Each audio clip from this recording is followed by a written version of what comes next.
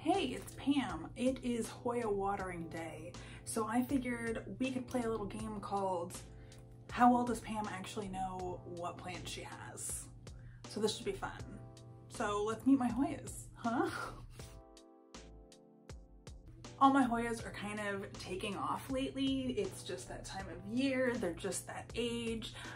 They're getting better light than they really ever have had before, and they are showing me they're happy and everybody's growing. Hoya's roots generally are pretty darn small, and so it takes them a really long time to fill a pot. So I don't generally need to repot Hoyas very often. So at this point, I'm just going through everybody, giving them a little check, giving them a little bug granules, because a couple of them keep doing that thing where I see one mealybug and then never see another one, and then another one shows up like 2 months later, and it makes me crazy. So I'm gonna go ahead and just give everybody a little bit more systemic right now.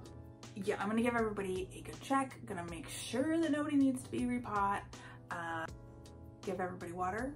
I think everybody needs it. And let's see if I know what plants I have. I'll be checking myself, by the way.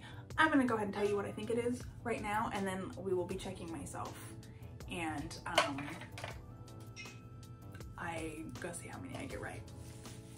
Because I don't know, they all look the same. And that's why I don't get all the crazy ones that are like something Elon Musk would name his child. I'm not doing it.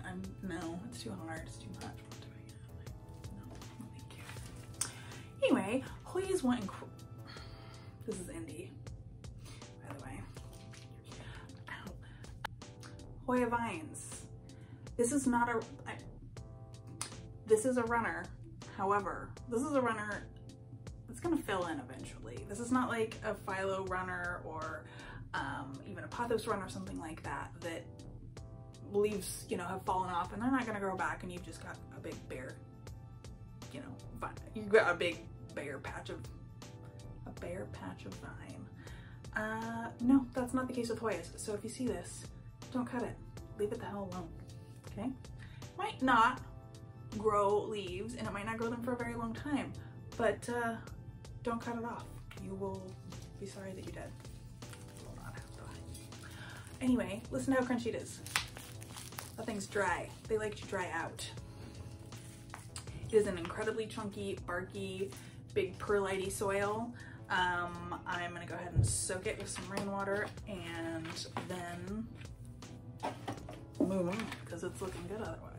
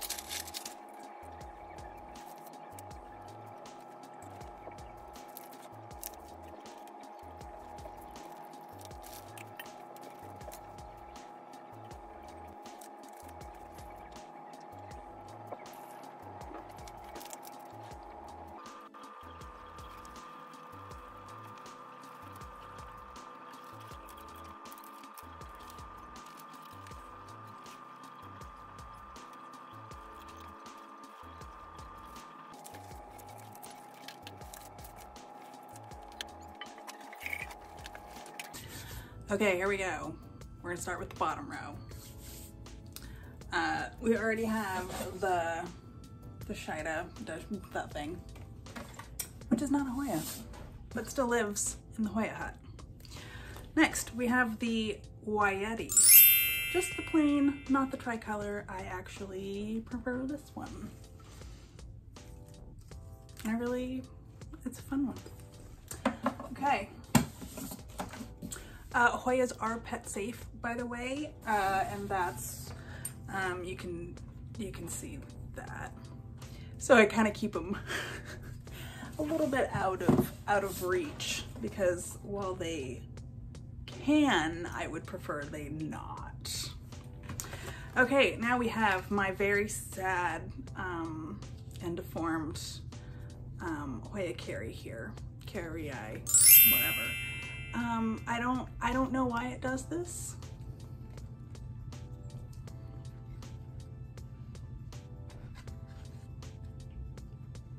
Oh well. Okay, this is my compacta. That's what it's called. Compacta. Otherwise known as the Hindu rope, which, and see what the connotation behind that one is, because, you know. But it's the Hoya compacta, regardless. And it is finally starting to grow after years. I've had this at least like 3 years, at least. It's done nothing. Okay, we have, this is the Silver Splash. Kerrii, something, Silver Splash. And it came a hot mess and I lost most of it in shipping. And I stuck it in water to try and save it. It got a couple of roots, stuck it in here, and I have almost lost it a whole bunch of times. I just finally let it get really, really dry and then I soak it. I wasn't soaking it in between. I think it wasn't actually getting enough water. And now that I've started doing that, it's in an almost entirely like husk, like cocoa husk and perlites and stuff in there. Anyway, so I really needed to soak that and let it soak in, and I wasn't doing that, I think.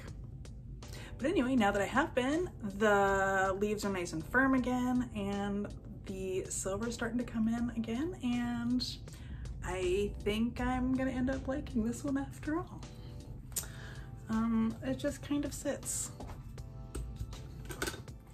It sits with the strings over there with the kerrii, which also was one that did absolutely nothing for a very long time, and now is suddenly starting to go a little bit nuts. I use these to hold roots down in place to help them root in more places, and it also can kind of tame them when I'm trying to get roots, you know, when I'm trying to get vines to go a certain direction. Anyway, I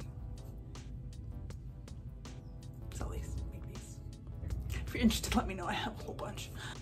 But yeah, it's really, really pretty. I like this one. Okay, you want to go in. Let's move up to the next level of the Hoya hat, shall we?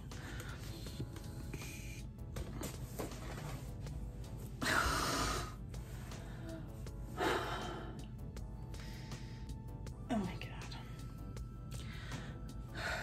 I'm an old person with fake appendages or joints or something, and I'm kind of up sometimes.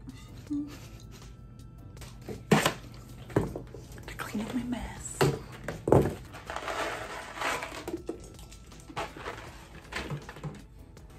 Am I eating candy with my hands while I'm messing with her? Yes, I am.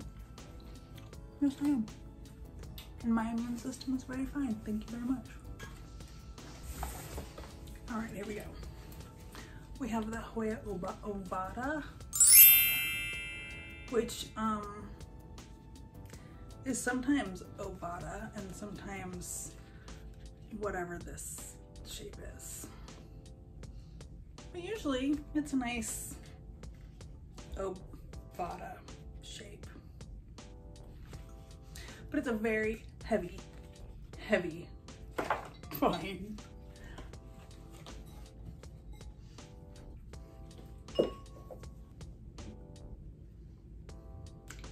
This is a crimson, with a K, princess. Crimson princess has the green around the edge with the white in the center. The crimson queen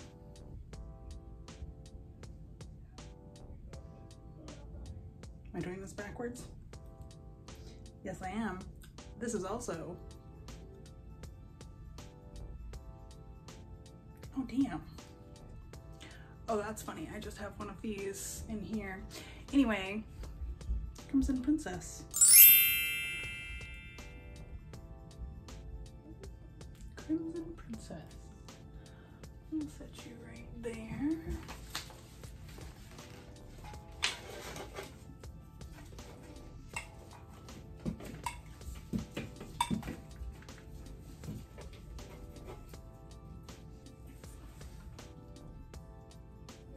This is the Australis Lisa or Chelsea, and I don't know which is which, so god damn. This is the Whorticulturist. This is the pubicalyx Splash. I love this one. This is my favorite.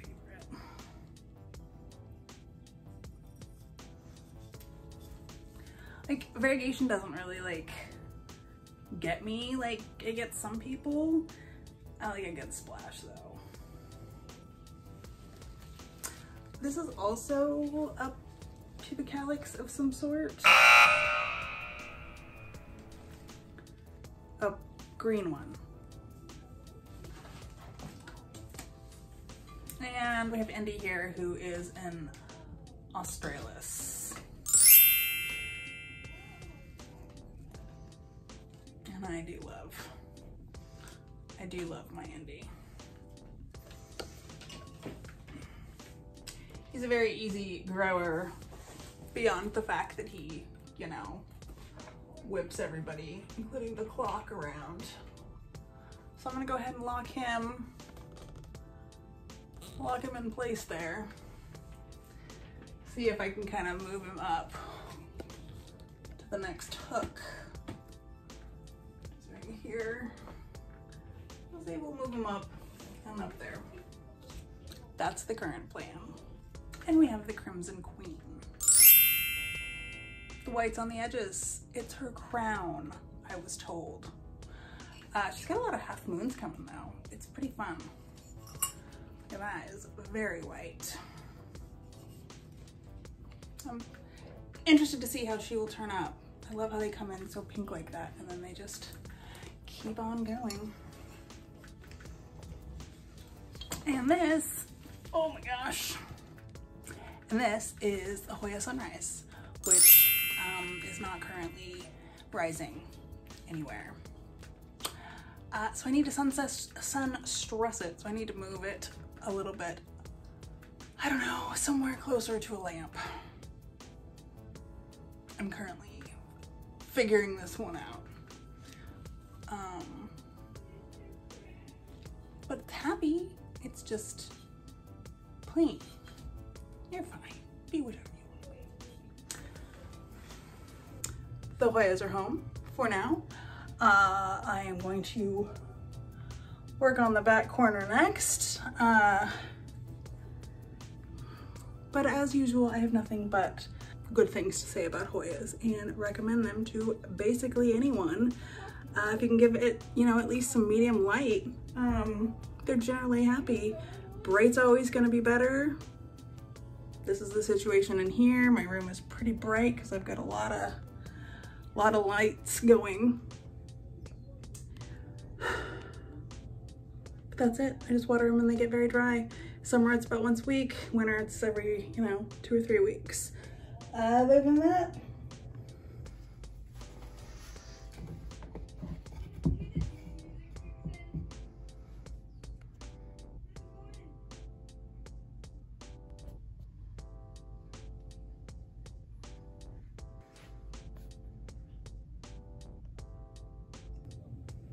just love them and buy whatever ones you want, even if they have stupid names. Don't listen to me. I'll see you guys.